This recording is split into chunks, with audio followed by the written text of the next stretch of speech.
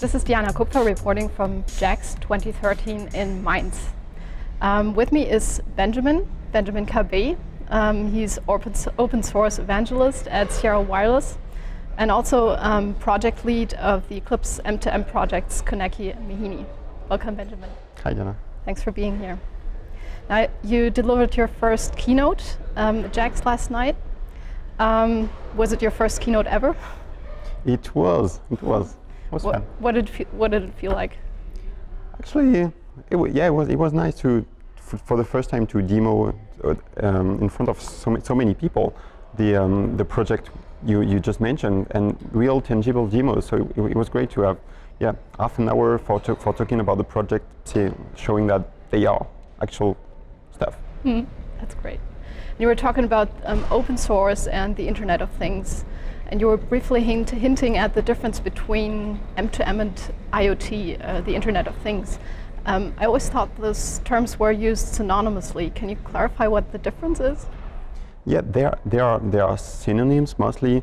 M2M is a word that has been around for a long time. It's really about connecting machines, like powerful machines, and managing them remotely. And what we see more and more is the Internet of Things, where you not only connect big computers, but very small sensors. And we call the initiative Eclipse M2M, m2m.eclipse.org, but eventually what we think is that if it's done right, M2M, if all the machines are connected, then you enable the Internet of Things. All the objects in your day-to-day life, you are able to access them just like you access web pages in your day-to-day life. So what components specifically do you provide with your projects, Mihini and Koneki? Can you just put it in a nutshell? Yep, so the projects we deliver, so we do have PAHO as well under the initiative at Eclipse. So the idea is really to have all the building blocks for building Internet of Things / M2M solutions. That is an embedded framework for putting inside the devices. This is Mihini. We provide also implementations of open source communication protocols for communicating with the server, and this is in PAHO. And of course we are Eclipse and we are targeting developers, so we want to have a nice IDE for M2M, and this is in that we develop it in Koneki, all the plugins for doing development, debugging and stuff like that. And you've been using, in your projects at least, you've been using Lua, which is a very simple, easy to learn, high scripting language. And you said, I think you just referred to it as Ruby on Rails for M2M in your technical session. But still, I have to ask you, what is the future of Java in this big M2M game? Yeah, so the idea, the rationale behind the choice of Lua in the first place is that, as you said, it's really easy to learn, it's really easy to embed. So we thought it would be interesting to have that kind of scripting language for developers who are, well, actually not all the time developers. When people build machine-to-machine solutions, they are good at automation maybe, but they don't want to learn a specific possibly complex programming language. So that was the initial reason. But yes, to answer your question, Java is definitely on our radar because there are so many Java developers around, so many existing libraries that people would like to reuse. So we want to work on providing Java support inside Mihini, inside the projects.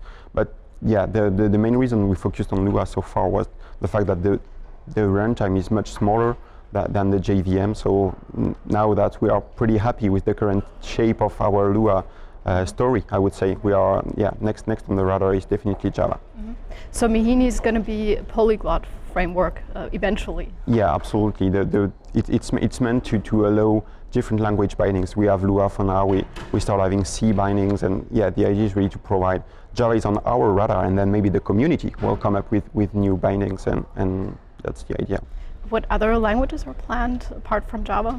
So we had at the session earlier today, someone mentioned Python. Python is definitely something that's important for Raspberry Pi. Absolutely, right? in the makers, DIY communities, people really like Python. So so maybe next on the list would be Python. Yes. So what else is on the roadmap? So one thing that we are looking at is getting closer to standards body, working more with the people that are standardizing M2M communication protocols. We had this approach where we provided first some concrete implementations at Eclipse of something that we think is useful, Mihini, Koneki, Pao. They are squatting developers each, right, basically. So now what we want to do is have these protocols converge with standards. We see that organizations such as lightweight M2M are actually working on standardizing M2M, so we want to be able to work more closely with them. And one thing that we have on the roadmap as well is, as I said, is really to have a better Java story. So this is definitely on our plate for the next couple months.